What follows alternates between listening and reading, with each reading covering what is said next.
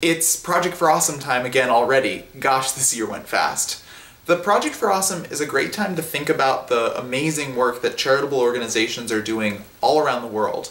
But if you're an indecisive person like me, the P4A can also be pretty intimidating. I mean, there are so many different problems in the world and so many different strategies for addressing those problems. I mean, which organizations deserve our money the most? So that's why I chose to support United Way. United Way is a social service organization that supports other social service organizations, mostly in the United States, but with partners around the world.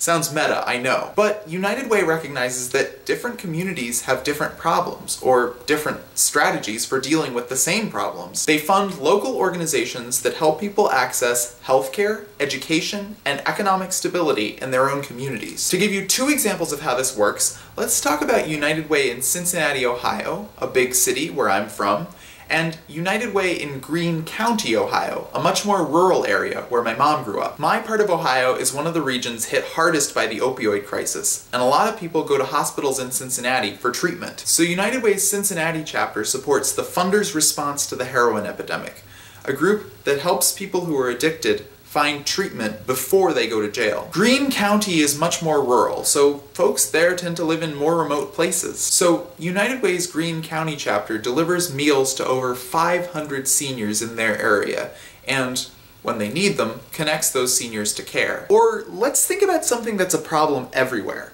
getting teenagers ready for the job market. Cincinnati's United Way helps fund Adopt a Classroom, a job skills and mentorship program that introduces high schoolers to people from various different careers. Interestingly enough, there's a similar mentorship program run by United Way's partner organization in Argentina, except that group also reaches out to micro-entrepreneurs, kids from poor areas who are working in trades and may not be going to school. So I hope you'll consider voting for United Way in this year's Project for Awesome, or supporting United Way on your own. I'll put a link to the Project for Awesome down there where you can vote for this video or any others that strike your fancy. I'll also put a link to United Way's website where you can search for the United Way chapter in your area. Have a really fun Project for Awesome, everybody, and I'll see you again soon.